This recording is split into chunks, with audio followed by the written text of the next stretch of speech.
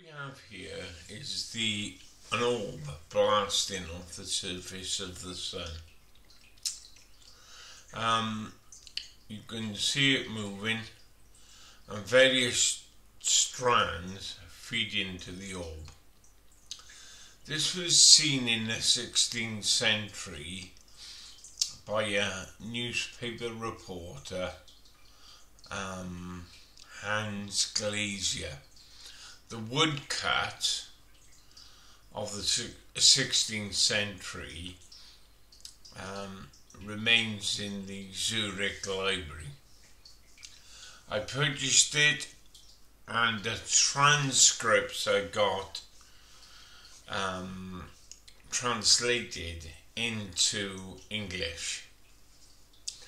So obviously these orbs came from the direction of the sun, and the orb research I've done, this backs up everything that I've seen in the woodcut. What we have here is a reverse of the orb blasting off the sun. You can see it slowly moving towards the sun, and the strands attaching to the sun, which feed in the energy to the orb.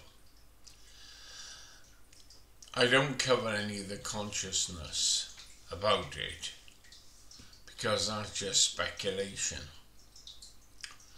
But what you can see is the strand feeding the orb.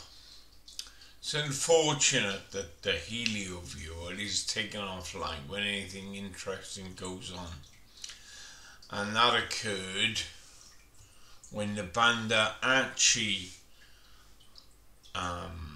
event, or tsunami, or whatever you want to call it, when this orb blasts off the surface, has spin and charge, and is attracted to one of the poles and pulled into the core, and it causes geological problems. And thus we have, I think it was 300,000 deaths caused, and I truly believe that the people in control of this helioviewer are responsible, well, for the censorship and what is ultimately the deaths, because if they shared this properly, we could formulate new ways of looking at the universe.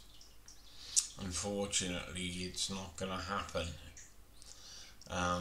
All these professors with tenure are not going to step aside. So this is a close-up of the orbs forming. Although, you know, it's not very clear, because I said the censorship goes on, but it's blasting off the surface of the sun. And when it's got spin and it's got charge, it'll get pulled to the poles. This is part of the woodcut which has been altered by the library. Well, in the centre of the orb, it has a dot in it, or the hole, and that matches our data, which is the photograph alongside the cartoon image. And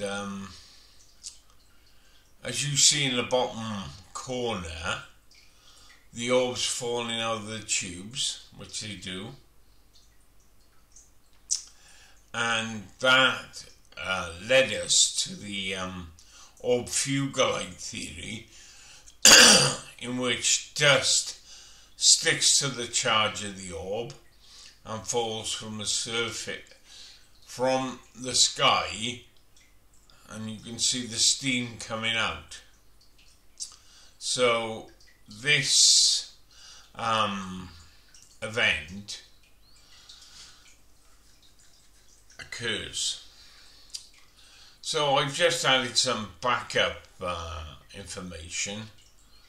This is a Scandinavian rock art which has been painted by the students.